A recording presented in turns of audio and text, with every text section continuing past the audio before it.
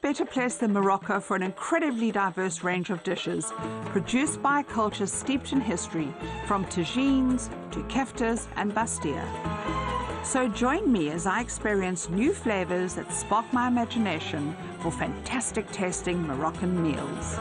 This is heaven. My culinary adventure has brought me to a small town tucked beneath the Middle Atlas Mountains on the edge of the Sahara Desert called Wazin.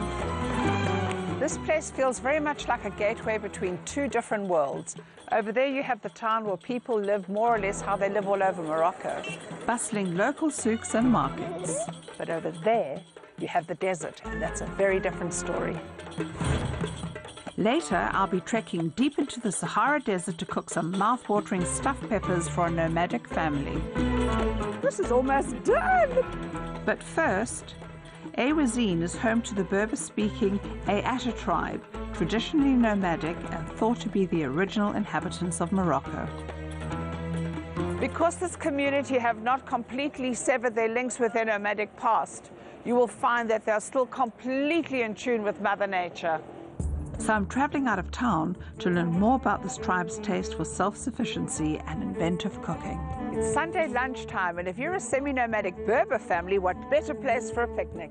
Every member of the family has its own job to do, and one of the men of this Aata tribe family, English-speaking Hussein, is going to fill me in on the details. What's happening? Firstly, Maryam and Tloho making the bread. They're waiting for Fatima to mix the kind of spices, 8 spices or 9 spices. Wow. And then she mixed with olive oil. Aisha, her job is just to make the rocks hot. The kind of bread they're making is bourfan, a special nomadic Berber bread which is stuffed. This dough is just unbelievable. It's silky, it's elastic. The paste has got chili in it. It's got some coriander, basil, and a bit of beef fat, which is going to keep this bread lovely and moist. Oh, that smells absolutely delicious. The bread is then rolled in on itself to seal the filling inside. That is amazing. It's like a big Berber dumpling.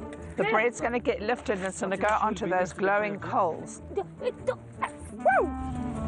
The oven is now being sealed. The ladies are now building a fire on top of it, and I'm sure that very soon we're going to get a beautifully baked bread coming out of these coals. The Berber bread will take around 45 minutes to bake, enough time for a cup of mint tea and 40 winks. That sounds done to me. Once the bread has been thoroughly cleaned, it's time to serve it up to the family. This is a real bourfan. Yeah, you will like it. It's hot. It's hot because Spicy. it has the pepper. Ah, Yes. the dried ground chilies in here is absolutely unbelievable. It tastes like a steak sandwich, actually, from the beef fat. I love it. Thank you.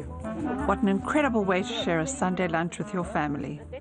I'm now heading off back into the town of Wazin to repay the favor with a special dish of my own. I'm in Hussein's family's garden. I'm going to be cooking